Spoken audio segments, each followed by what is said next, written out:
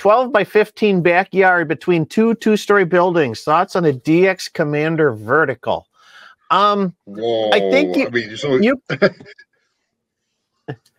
like you're sandwiched in there. Yeah, here's the problem. I mean, the DX Commander you can get it upright, but in order for that antenna to really, and I think it would work between two-story buildings, but to get that antenna to perform, it needs a radial network, and the more radials tend to be better. I think if your backyard is 12 by 15 feet, I think what the problem is going to be is that ideally you're going to want radials that are 16, 22, 33 feet long, something like that. And with a 12 by 15 backyard, you're probably going to end up with like 8-foot radials. I don't know if you can get 16-foot radials spread out if you've got enough space for that. That's a real tight, and then your takeoff angle is going to be terrible between the two buildings. Yeah. I don't know. I don't know if it would work. I mean, you can try it, but with what the DX Commander costs, I don't know if you want to take that risk. Yeah, I would try stringing a wire between the two buildings before I did that. I think you're probably going to need, if you were going to try to put in 8-foot radials, you would probably need 20, 30 of them. You need 30, 36 radials. I think Scott's got the right idea. 12 by 15 sheet of copper would probably be their best, or copper mesh. Oops. They do make copper mesh. Yeah. They use that more in commercial antennas for AM broadcast antennas, but they do make a copper mesh. It's not going to be cheap, I can tell you that.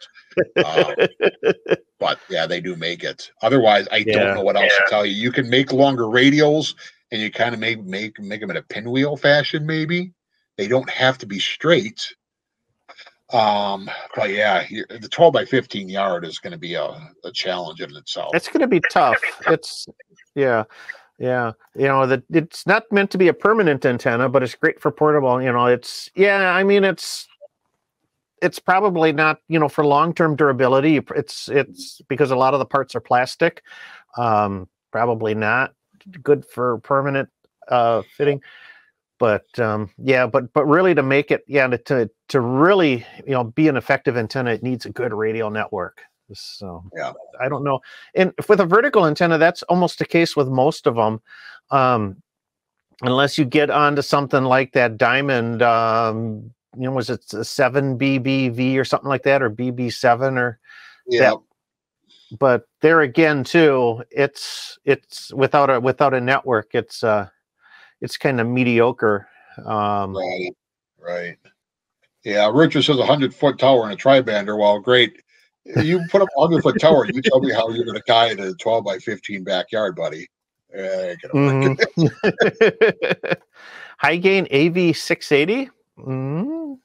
I don't know. I've not seen that one, but I got vertical is going to require some sort of ground network. There are a couple of high gain models that that are advertised as not requiring a counterpoise, but so you have to try it.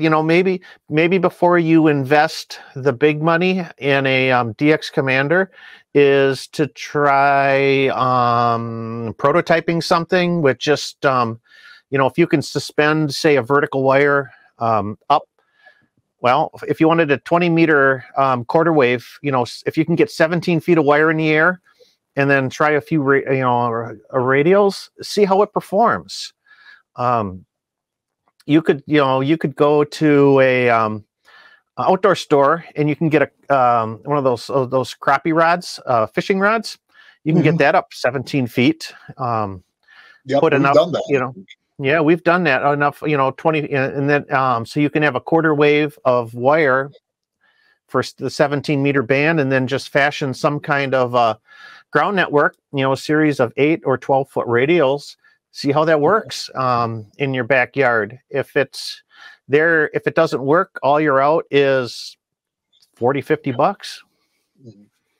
Right, and if you can get that, then you could add a loading coil to it and work 40 meters. Yeah.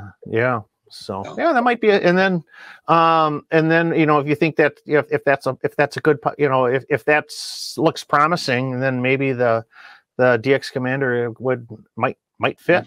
So exactly, yeah, I would go that route.